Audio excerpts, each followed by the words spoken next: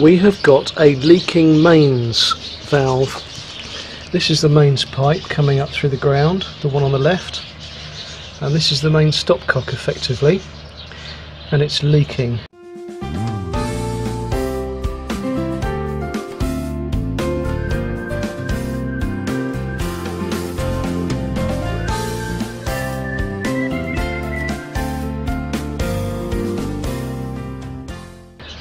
Now, although that's not going to affect our water consumption because it's before the meter, it will affect the foundations of the house eventually, because the soil underneath will become very, very soft and we will end up with subsidence, something that this property has already suffered from a very gradual weep from the pump, which is underneath that yellow cloth there.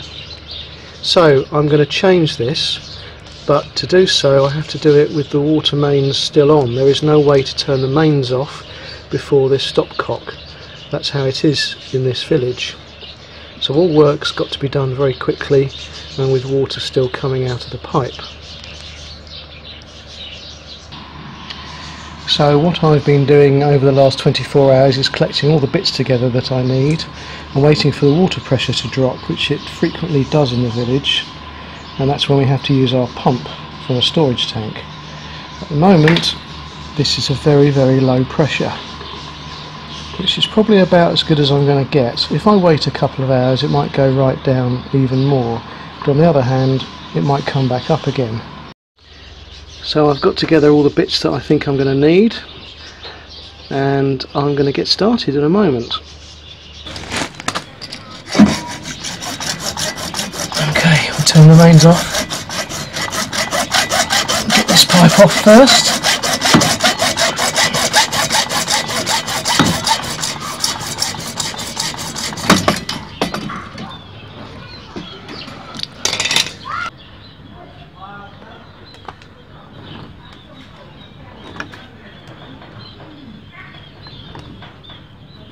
Oh God, typical. Goes halfway around, but it doesn't go all the way around. That's going to leak now, I'm sure. I actually hate plumbing, it's my least favourite job. It's definitely my weak spot in my DIY skills. This is the bit where it's all going to go. Peak tong. Just like the pressure on the mains hasn't gone up since I started this.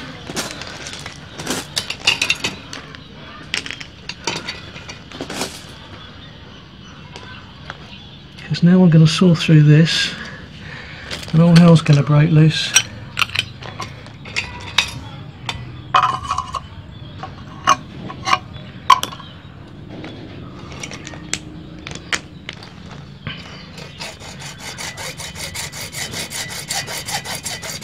We're going to get the mains running free in a moment.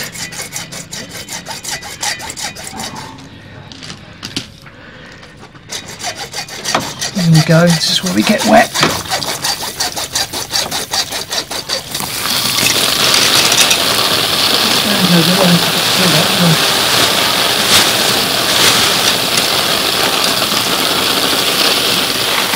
Oh, the joys of plumbing.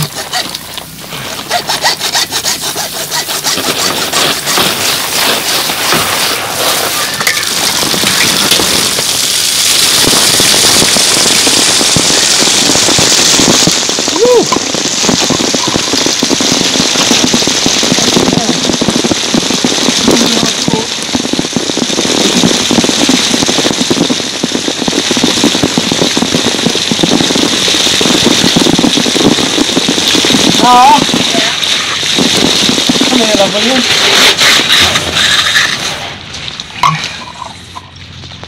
Oh God, I've got to get some glue around this. Fucking hell, I've got everything in my eyes here, I think. Get some glue around that. Get some glue in there.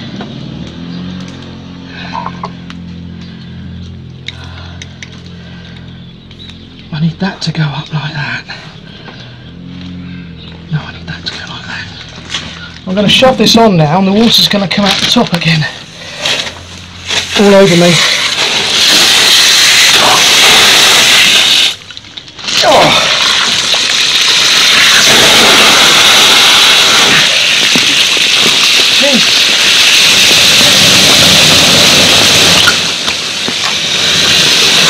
I'll leave that for 30 seconds to dry off. Holy crap.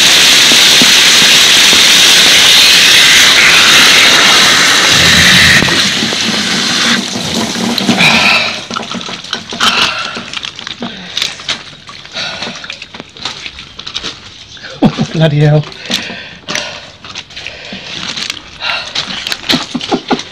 I'm absolutely soaked. Oh my god. Right, shove a bit of glue around there. Just for effect.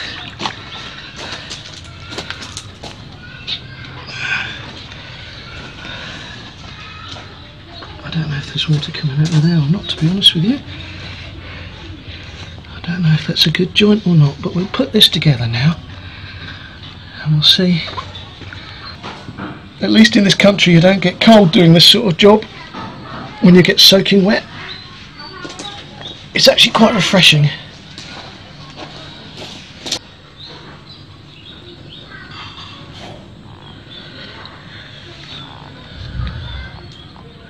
I don't want to put too much glue in here because it will go down to the on-off valve and glue it in the position of closed or something, so I've just got to be a bit careful how much I put in there. Whoops.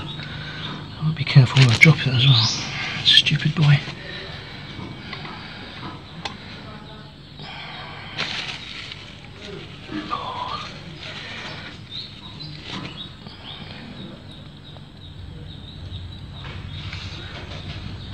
Okay. It's not going to go in very far. That on there.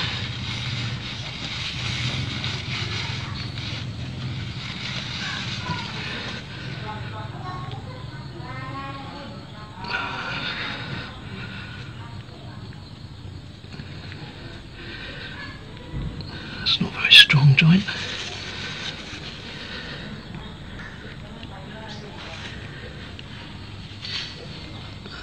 Let's put a bit more on.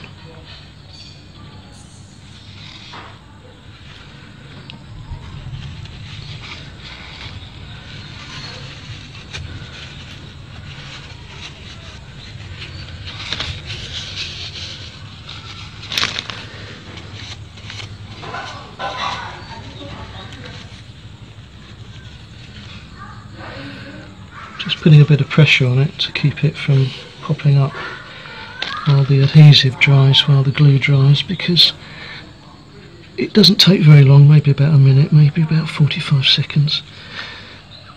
But that wasn't a very tight joint, unlike the one going into the valve, which was quite hard to push down. So I've got more confidence in that than the one above it.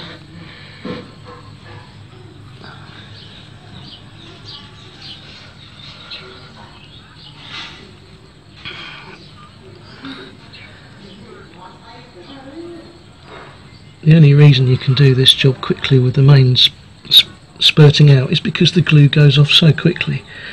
So by the time you've got it on the pipes and you've managed to force it down onto the water that's spurting out, and as long as you haven't got the valve closed so the water actually bypasses where the glue is supposed to be working, it actually has a chance to dry and melt the two surfaces together fairly quickly.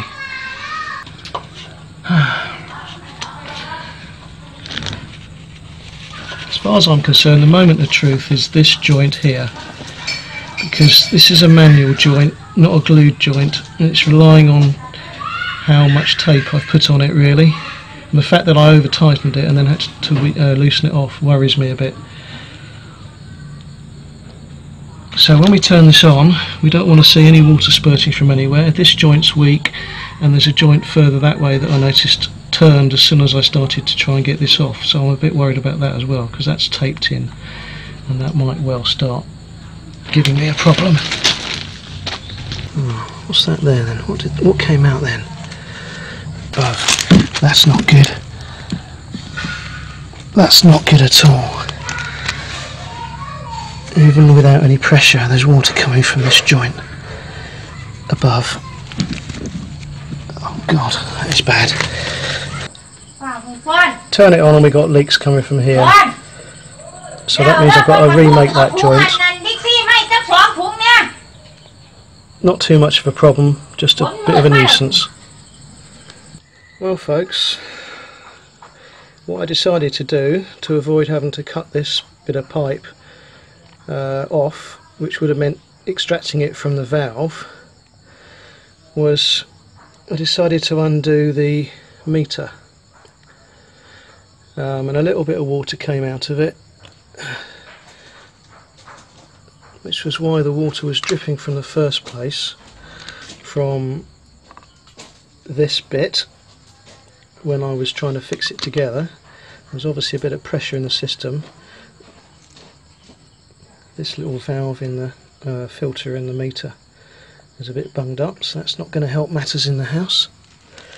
Get that cleaned off in a moment. When I undid the meter and just twisted this a little bit, came undone like this, I just twisted it and the whole thing came off straight away, so it was nowhere near stuck together. It was quite pathetic really.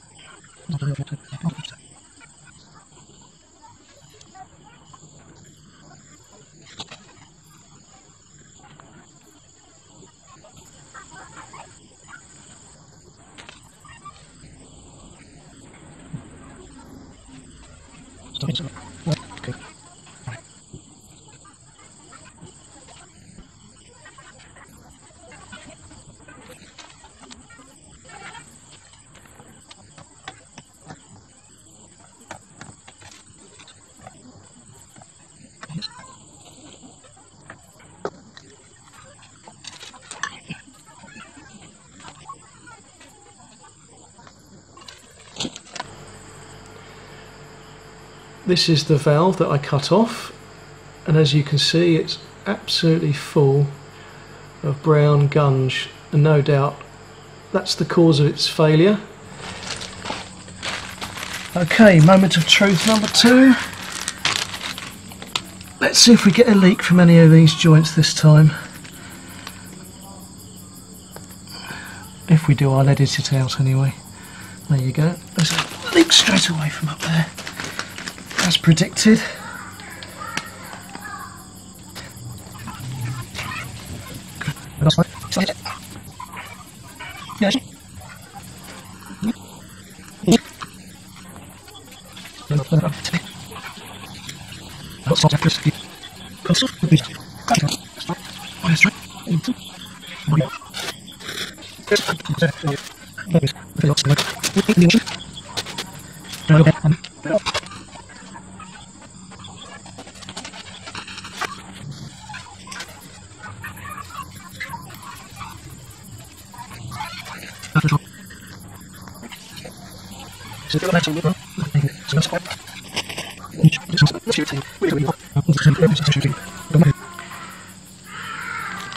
I'm not getting any damp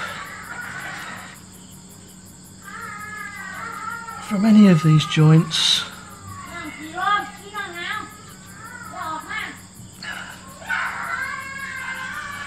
It's all looking good.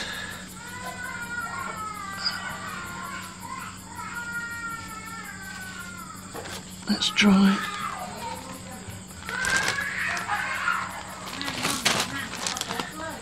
Yippee! I think I've done it.